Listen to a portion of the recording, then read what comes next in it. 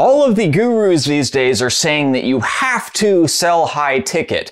But if you follow that advice blindly, you may wind up losing out on a lot of money, wasting a lot of time, and causing yourself a lot of unnecessary headache, which is exactly what happened to me. Now, if you want to sell high ticket, there are basically two methods that people are teaching. Number one is a high ticket call funnel where you get people on a sales call and you talk to them one-on-one and you get them to buy your product. The second way is through a live event or a challenge. So you have a fairly long live event, like a 2 full day live event or a 5-day challenge where you get a lot of exposure to people, you teach them a bunch of stuff, and then at the end of the challenge or the live event, then you pitch them on your high ticket product. The problem with this is that if you're a beginner, if you're just getting started, then these are really difficult. So if you're doing the call funnel, for example, now not only do you have to do all of the marketing to get people to actually book a call in the first place, but now you also have the additional skill that you have to be good at sales. And becoming good at sales, and I believe that anybody can become good at sales because it's a skill that can be learned, but you're just adding this whole big skill that you have to learn in addition to all the other skills that you need in order to get the person on the call in the first place. And then the live event or challenge is maybe not as difficult in terms of you have to be able to actually sell people face to face and be ready for objections and all that kind of stuff. But with that process, now you have to have a ton of material, right? It's a lot of work on the front end. So what I recommend instead, if you're just getting started, is a mid-ticket webinar funnel. What that means is that you do a 90-minute presentation, and at the end of the presentation, you pitch a product that's priced mid-ticket, somewhere between $1,000 and $2,000, and people can buy directly from the webinar. You don't have to do a sales call. And the reason that that is so much easier, in my opinion, is because first, one thing, the presentation's only 90 minutes long. It doesn't take you, it's not that much content that you have to create on the front end. And then on the second thing, the price is not so high that you need to talk to them on the phone, right? So you don't have to develop those phone sales skills. What you can do instead is just have a slide deck of slides that you go through and you just read your slides. And so if you're not someone who's naturally gifted at sales, this process is much, much easier. It's also a dead simple funnel, which I can show you right here. You just have your ad running to an opt-in page. And then from the opt-in, they go to your webinar, right? Just 90-minute presentation. And then from the webinar, go to an order form, buy your product.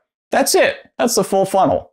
Now, I'm saying that this is the easiest way to start if you're a beginner. Now, that might not be true for everybody, right? Because everybody's different, every offer is different, every personality is different. So I'm not saying that's necessarily true for you, but it definitely was true for me.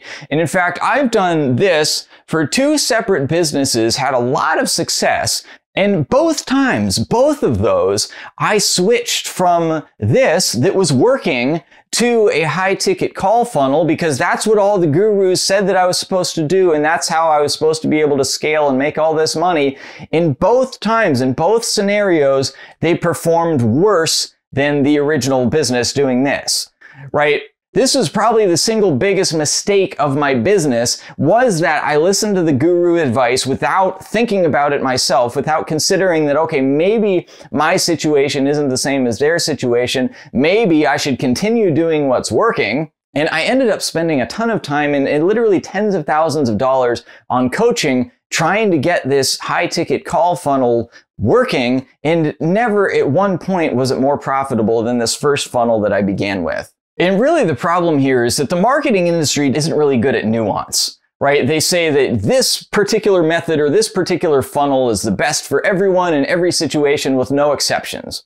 And right now the fad is high ticket. And so all the gurus say that high ticket is the best. You should always sell high ticket with no exceptions, which is ridiculous. I mean, if you think about it even for a minute, you know, I doubt any of these people would walk into a McDonald's and say, hey guys, you're doing it all wrong. You should stop selling your hamburgers cheap and start charging $5,000 for a burger. Like, nobody would do that. But for some reason, marketers have this tendency to get so stuck in whatever funnel they happen to be preferable to that they don't see the big picture.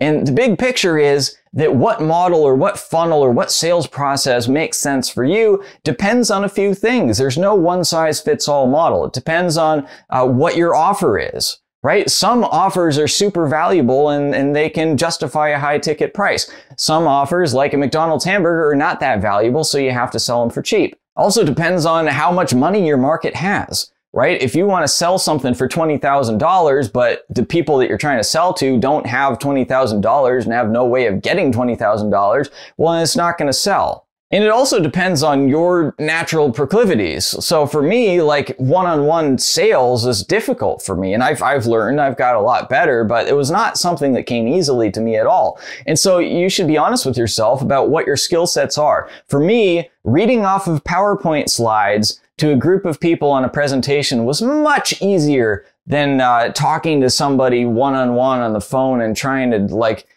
preempt all of their objections and try to convince them to buy. Like, to me, that was a lot more difficult. So I highly recommend that you keep an open mind. Think about what way makes the most sense for you as a person and for your business and for your offer. What way makes the most sense?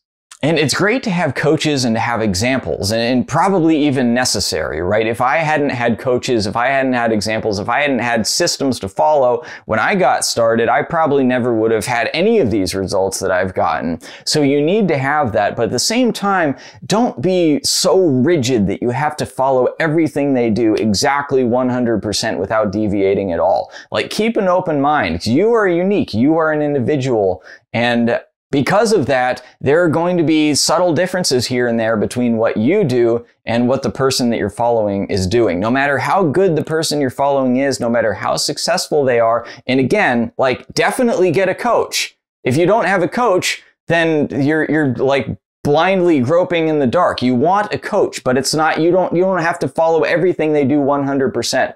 Think about it yourself too. Use your own mind in addition to that. So I hope that helps. If you found this video useful, I think you'd also really enjoy this video where I walk you through Alex Hormozi's process for creating a $100 million offer.